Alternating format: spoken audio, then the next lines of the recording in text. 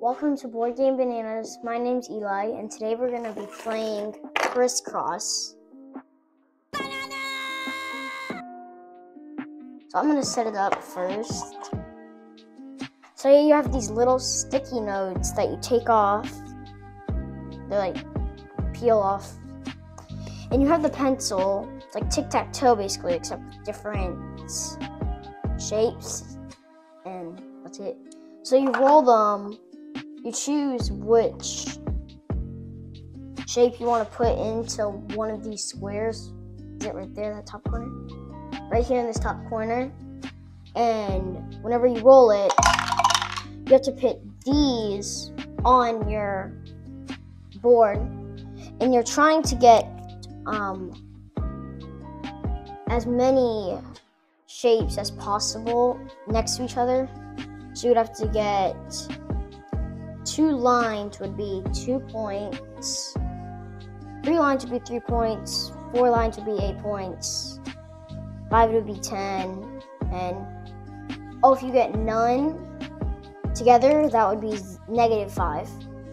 So just to clarify, you're going to be putting the different shapes in these squares, and then you're going to be totaling up the different shapes on the line, and the total goes here at the end.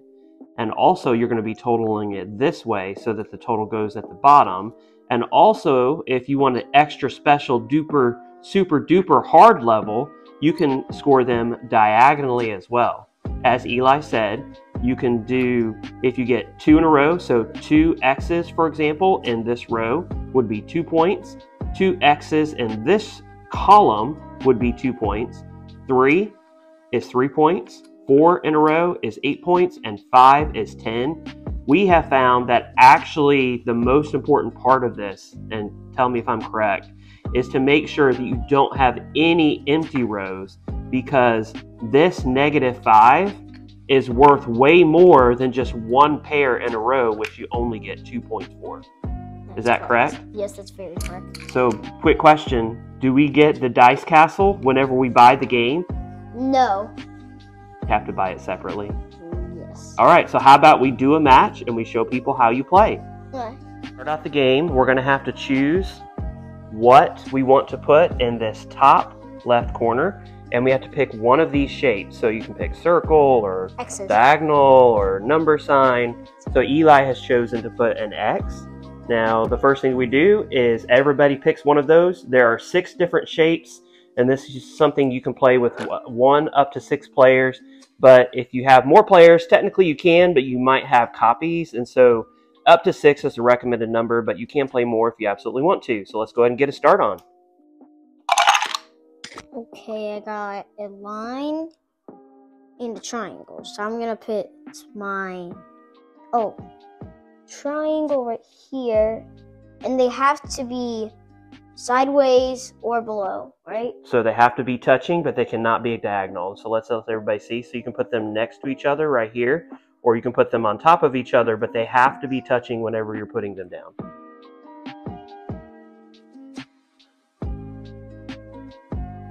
All right, so as Eli pointed out, he messed up just a little bit and he accidentally cut off his access over here. That's a mistake you want to make sure that you don't make, because it gave him 1 less turn.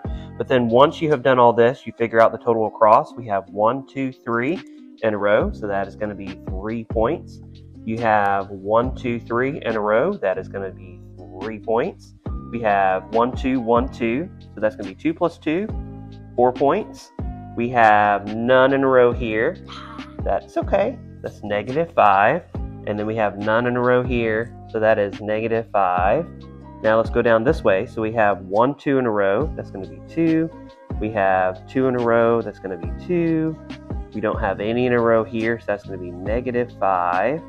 We have 2 in a row here, that is going to be 2. And 2 in a row here, so that's going to be 2. So you total up this way, and then you total up this way, and then, no, we're not going to do diagonal. Oh. So that's 6, 10. Oh, you want to do diagonal? We can go ahead and do diagonal. Yep, that works. So we got 1, 2. So 2 in a row. So we were going to add 2 here and 2 here if you're doing the extra hard way. So we got 5, 8, 12 minus 5 is 7, minus 5 is 2 for this total. And then we got 2, 4, 6 minus 5 is 1, plus 2 is 5. So 5 plus 2 is a total number of 7. So what did you think of this game? I like the strategy, and you don't know what's coming, so you have to make sure you don't make these type of mistakes that I did. Yeah, but that's okay. You've definitely had better games. I think you were under a little pressure because the camera was on. But that's okay. You still showed people how to play, and you did an excellent job. Great job. So this is a really fun game, in my opinion, if you're going to travel, because it takes 5 minutes. If you're stopping off at a gas station and you want to play a quick game with, the kids or with your significant other, then you can go ahead and pull this game out. Or if you're camping and you want a quick 5-minute filler, then this is a really fun game, and it's definitely going to be one that we keep in our collection. You think? Yes. All right. Until next time. My name's Eli. And I'm Dad. We'll see you next video. Like and subscribe.